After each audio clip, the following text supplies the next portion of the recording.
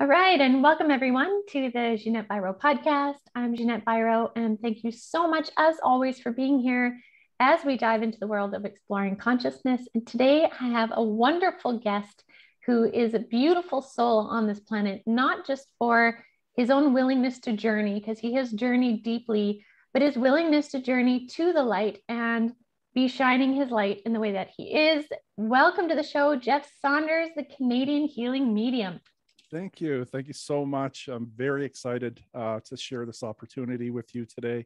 Very grateful as we've aligned so many times doing different videos with one another.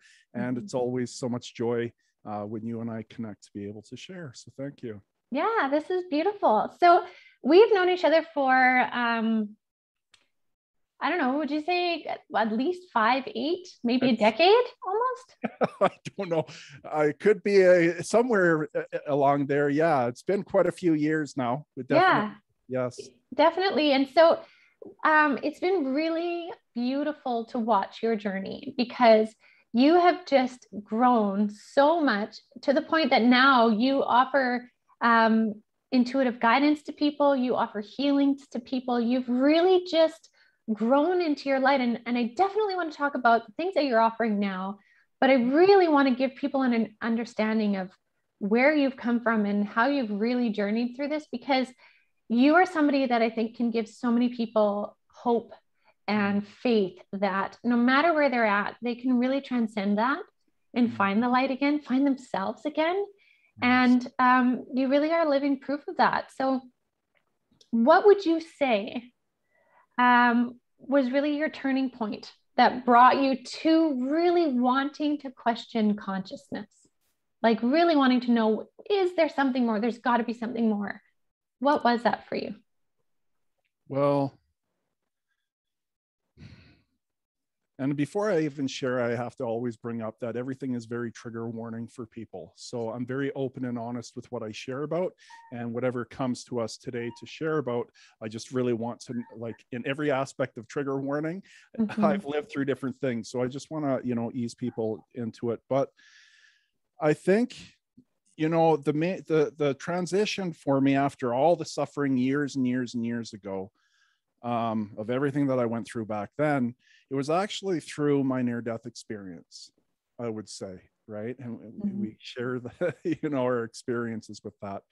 But it was actually, it was my last time trying to take my life. And I have a dozen past suicide attempts in many different ways where it would be impossible for anyone to survive with the things that I have done. And the doctors didn't believe me because I didn't have any symptoms of the things that I went through where I shouldn't be here. But when we had talked before, you had said, Spirit said, there's nothing you can do. You can't end your life. You just have to survive from that. So, it was 10 years ago, the last time, or 12 years ago when I tried to end my life, but it was actually because of medications the doctors switching me around on, and being very sensitive. It caused me to go into a deep place again of suffering, because it was, I lost control of my emotions, because that's what they're trying to block you from feeling. That's what the medications are doing. So, I was successful with ending my life. So, just sharing on the depths of what we would call hell, the frequency of hell, what we live in and what the beings are living in on the other side. Because as soon as I lower myself to that deep depression, the energy around us is of hell too. So the beings are in hell, you're aligning with them, and they're causing me to suffer and suffer and suffer even more. So, which ended up to me wanting to take my life. And I did succeed where my body stopped breathing. And I gained a bunch of beautiful gifts from this and how I'm able to give back in my life today. And that's the understanding of the shifts of consciousness, the difference between our human mind's consciousness and our soul's consciousness. So when I was in that deep state of suffering within my mind, going over the suffering and the things you start feeling, I'm not good enough, I'm not worthy, I shouldn't be here, there's no purpose for me, and going through all this and just really feeling that despair feeling of no hope, and then wanting to free yourself from that state, try to take my life. So I overdosed myself where my body stopped breathing.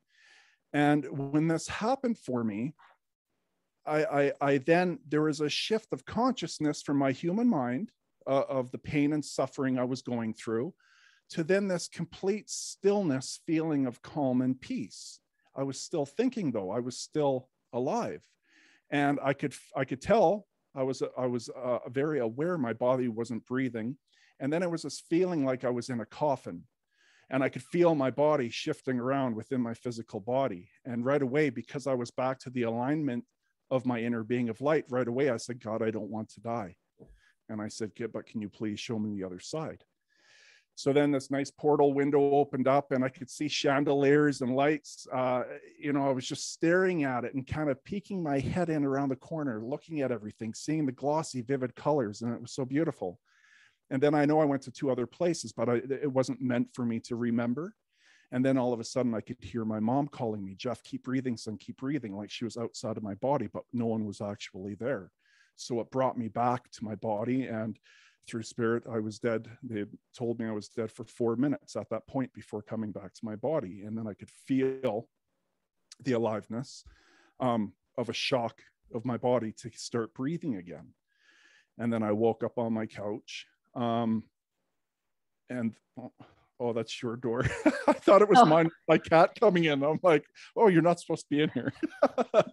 So when I come back to my body, I was given a gift where I can see the beings around me. And it took me a few moments to realize I actually wasn't dead, because I thought I was dead, but I felt like I was in my actual apartment. I felt like everything was here. So I was awoken to the gift of sight to be able to see. And then since that, growing in many different ways with the work I do with the higher evolved beings, and continue to work with them, I have to be able to see them, because that is my strength. For them to answer me is to shift yes and no when I'm working with them. So that was, the beginning of me understanding the difference of consciousness and the different, and what I could feel of the pureness of no suffering. It gave me an understanding of feeling it.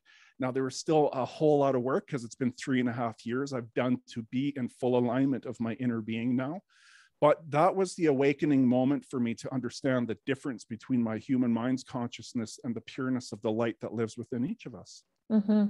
That's beautiful. And what a profound moment. And I really like how you said that for you, seeing them, having sight for spirit is really significant for the workings of your gifts, because that's what resonates as your truth. And I like that you're saying that, because it is so important that everybody know that for some people, sight is a big piece. Like for me, it is as well. But for others, it's like direct knowings. Yes. Others, they hear it. They hear it. They see nothing, but they hear it, right? Like there is no one right way of how it is, but it's really your way. Yes. Right. And I love how you have aligned with your method, because I think that's what we all need to do is, try a whole bunch of different things to create our own method. Yes. Of how we do it. And here's the beautiful thing, that where we're at today in this world, in this moment right now, is technology and sharing and being open and honest with one another, because the world has turned sensitive, which for me is a good thing, because now we can open up and share without judgment, even though there still will be behind the scenes, but it's not in the forefront in front of us, where we can really start learning and growing from one another, learning and growing what our gifts can be, and then sharing and then hearing from other people, because that is how I got here today, was from listening from others, learning how they grew. Sometimes it didn't align to me, and that's totally okay. But the pieces that do align to us, when you listen to another, it can help you grow so much faster. Yeah. Right? In life. Absolutely. That's beautiful. So you've taken your gift of like intuitive sense, mediumistic abilities, and you've channeled a lot of that into healing. How did the healing portion come around for you? The healing portion for me, it came after, well, it came over 25 years of many different pivotal points in my life of different forms of awakenings for what they meant for my life. And I started at the age of 17 with outside help. And and stuck with that of reaching out for outside help anytime I needed it during my life. And I needed it for 25 years off and on. I was never afraid to ask for help, because that is why I'm where I'm at today. I wasn't afraid to see it as a weakness, because, without any form of judgment to this for another, but a pure weakness is really when we're afraid to ask for help. That is where like a weakness would come in, because it's holding you back, because we only know what we know with the tools and knowledge we have of only through personal experiences that we have lived through. So when you reach out for help, you're learning from another who has grown and evolved. You're gaining new tools and knowledge on your path, right, to become stronger. So, it was reaching out for outside help. And then the different experiences with my near-death experience, going through that. And what was I totally no, that's okay. So basically, so those are what brought you to that. How did you discover your healing modalities? And maybe before even that, how would you explain your healing modalities that you offer for people? Okay, yes. So, well, these were all the pivotal points in my life that I had to heal from, and I put it together in a 2-hour session. So the biggest transformation for me to really align me to presence in my moment, living in the moment now, living to the alignment of our source of energy, of the light that we have split and come to live into this form, we can align back to that source of energy, whatever name a person wants to call it, it's completely fine. But it was aligning and learning through suffering. Everything to where I'm at today, I had to suffer in deep ways. And it was through a relationship that ended just over 2 years ago. And I actually just wrote an article on it, or I shared an article on it. It was going through deep and severe suffering of a loss that I had a hard time trying to comprehend, of feeling like this heaven when I seen her. When I looked at her, I felt that energy of heaven. So when I lost that connection to her, it was complete hell for me again, and I had to overcome it. So the beings of the High Council came in, and they did they taught me two major things that are holding people back in our lives. And it was through dream state. Every night when I go to sleep, I remember what I'm doing on the other side. And when I wake up, I remember everything, because it's helping me to do my work that I'm doing today. So that's the big part of it. But it's releasing bad karma from this life and past lives. It's forgiving ourselves for the mistakes we have made in this life and past lives. And they brought me to a past life of mine. And I had to forgive myself. I didn't forgive myself from an experience that I lived through.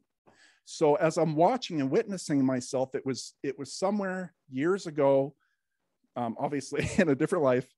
And it was nighttime, and I was in a car, and I did something that I shouldn't have done.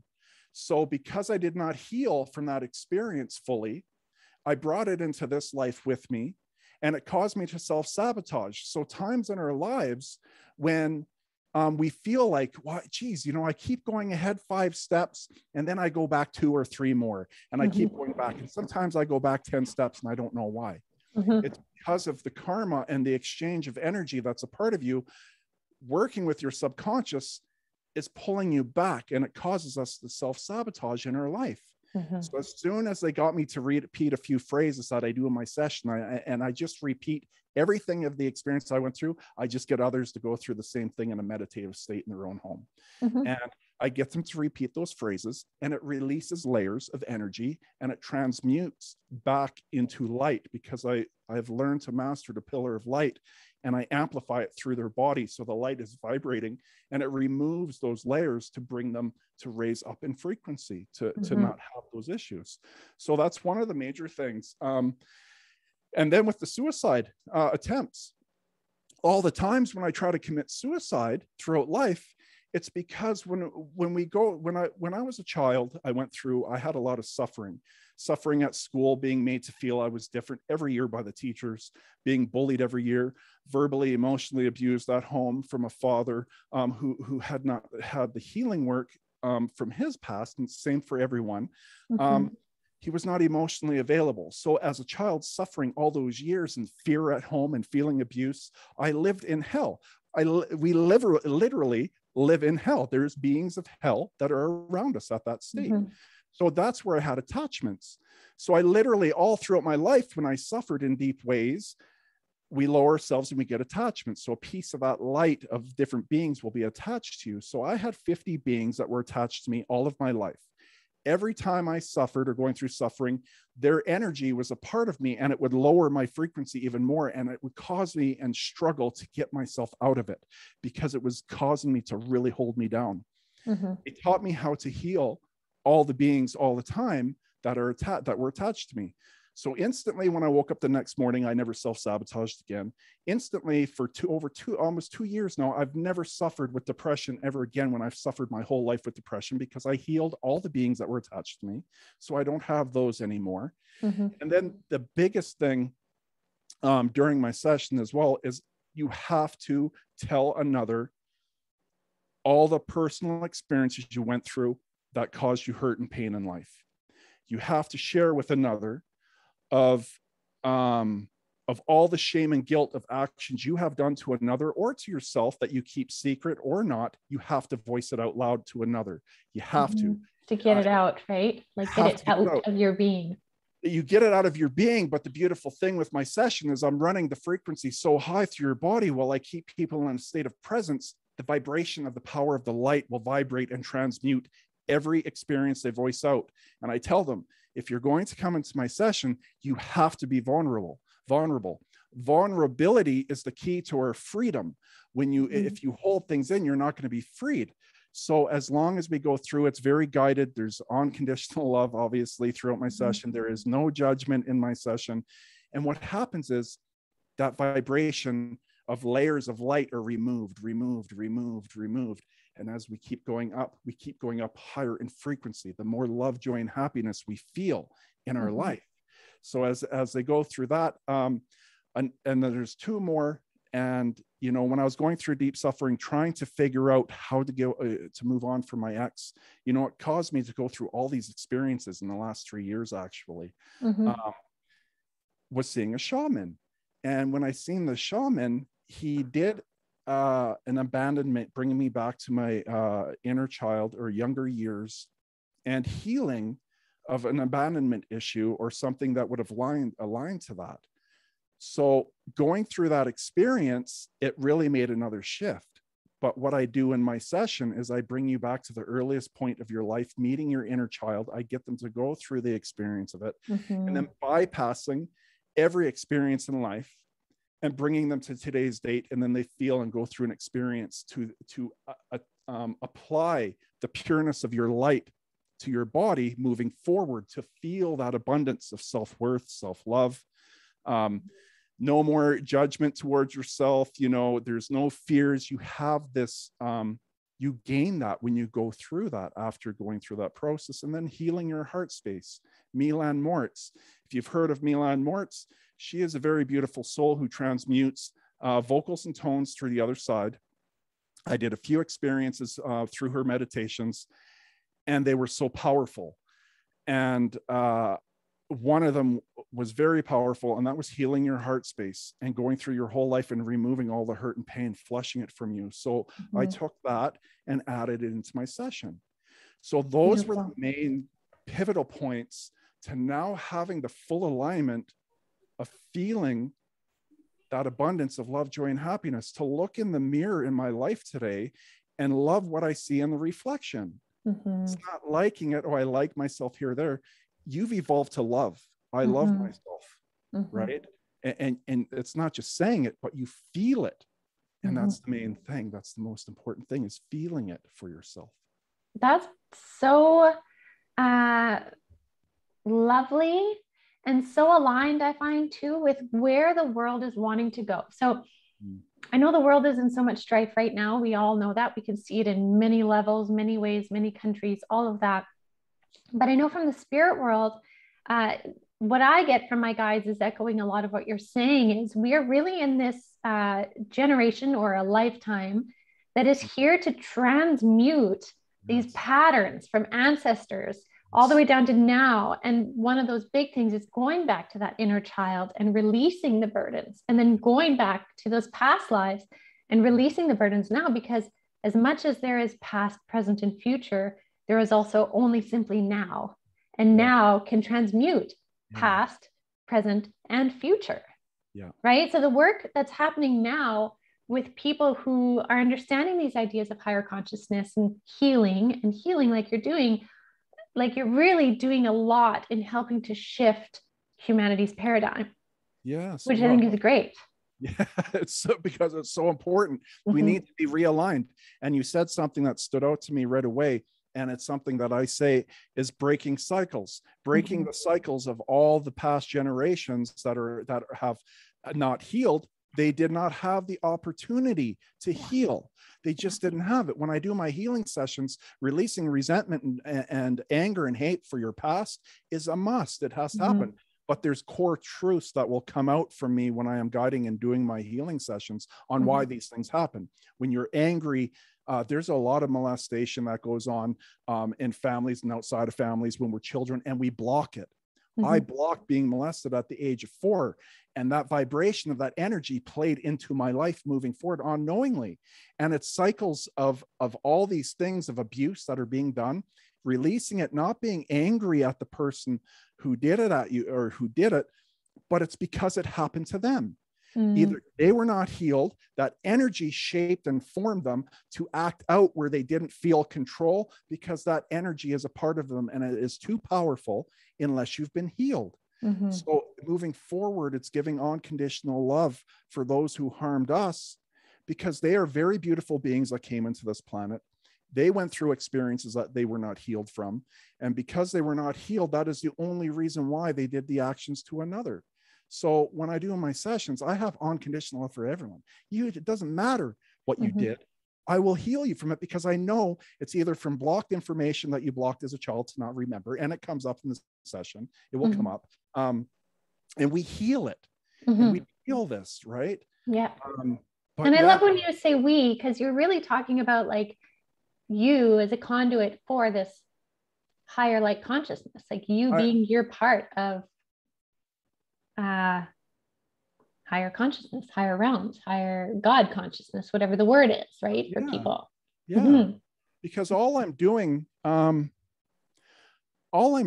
is sharing my personal experiences. And then with the connection and alignment to God's consciousness, to my higher self that connects down to me during my session, when we have that alignment to our higher self of God consciousness, we're then fully guided. So when I'm doing my sessions, I am in full connection with my source of energy that is streaming through me of where I come from, and then it streams out. And there's going to be a major transition in the world as we move forward with consciousness and understanding, because we're not trying to change anyone's belief system. You're perfect for who you are. What you believe is why you're here, to go through these experiences. But as a human race, and even when I was speaking with them yesterday, this world will be destroyed, and it will not be here for us to have a gift to live through the experience unless these changes start happening to consciousness. So we will have to break away from the old beliefs and old systems that were put in place, because we need to rise the vibration and frequency within this planet to still have it here for us to have our experiences in this dimension. Yeah, I agree. And I really think that's what we're seeing right now too, is a lot of the fracturing of old systems that are those, say, patriarchal systems that don't support humanity growing and evolving right now. We're seeing that really being shaken up and shattered in some cases. In some cases, there's a big resistance, but I think it is all for that shifting and changing that, the universe is really trying to co-conspire with humanity to make happen. Yeah, it's uncomfortable for a lot of people. Yeah. It's got to be uncomfortable, especially when you're not into your knowing yet of who you truly are. And again, there's no judgment for people with that, because you're perfect for where you are. I was in a place before I was evolved to my knowing. I was living the human experience and going through a lot of stuff, right? But then when we come and you have your own personal experiences, it will shift you into your knowing, right? And that's been my experience. It's just, there's a beautiful shift of awakenings. Being told to believe things from before but it didn't feel right. It didn't resonate, but I was told to believe it. And then you have your own personal experiences where no one can tell you the difference. And it shifts you into your higher self, on my path, with myself. Mm-hmm. That's beautiful. So let's, okay. So in terms of your offerings for this course that you're talking about, people can find you on your website. Is that where they can sign up for it? Yeah. The CanadianHealingMedium.com. Yeah. Okay. Yeah. Yeah. And they can find that on there. So I encourage you guys to check that out. Definitely. If you're watching this and this really feels like a pull for you, it's worth trying. Cause like we said, there's so many paths to wellness. There is not one way. There are many ways. And, this might just be your way that fits. Right. Yeah. So it's definitely worthwhile. Now, before we go, I would love to know, what are some of your feels for humanity? What's some of your intuitive insights about what you think is coming down the pipe for humanity here? Do you get any hits at all, if any?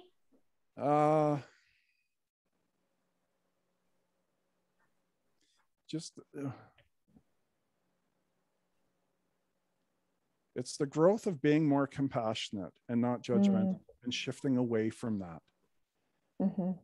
Getting out of your ego, believing you know more than you know, and always needing to be right, because when we look at other people in life, I shouldn't say I used to, I don't anymore, but people judge other people. And it's starting to shift away from judgment, because, they're here for their own purpose. They're here for their own lessons and learning. Mm-hmm. And when we stop being judgmental, looking at other people, there's so much value to it, because they have lived a life path that you or I haven't lived.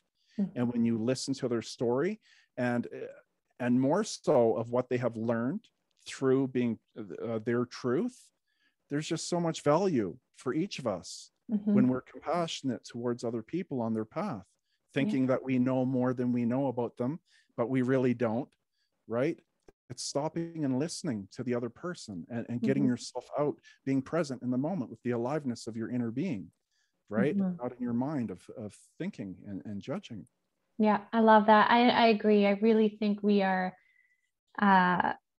really needing to dive into compassion, because nothing's going to change if it's still like opposing polarities, until we can meet in a compassionate middle ground and save space for one side and then space for the other to be fully heard.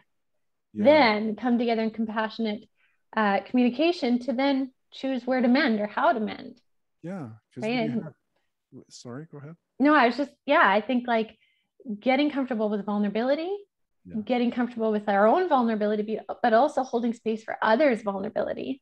Yes. Right? With a compassionate heart gives us those foundations for change. Yeah. Because one of the biggest things in my life today as well, when I'm connecting with people or talking with them, you can't win against ego. You can't win and put your energy in talking to someone. They're already thinking what they're going to say next. They're not even listening, being present with you in the moment, mm-hmm. because they want to be right. Mm-hmm. When you have people like this that come into life, onto your path, and again, there's no judgment of it being, they're just learning and growing as well.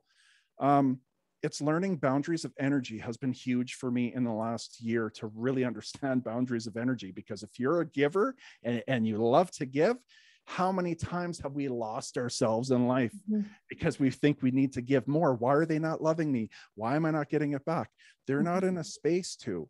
So it's really watching. I'm so observant, being present in the moment now. I don't even, honestly, time does not really exist. And I have a hard time when people are trying to ask me like how many years, because I'm so present in the moment, that time, right? It's like, how many? I don't know. So it's learning. It's really observing and being aware of our own energy, listening to how we feel. Because if we're starting to lose ourselves, that is the time where I cut myself off. And I send unconditional love and not hate towards someone. Mm-hmm. And I remove them. And it's how I live in a very beautiful place today, is they're just not in a space where they are and I are aligned. Mm-hmm. And I don't allow people into my space that are going to try to lower the frequency of feeling this love, joy, and happiness that we can feel, mm-hmm. Because it will drain me. And we are no good to the world or to anyone else if our cup is not overflowing and full. Yeah. Right. Yeah, absolutely.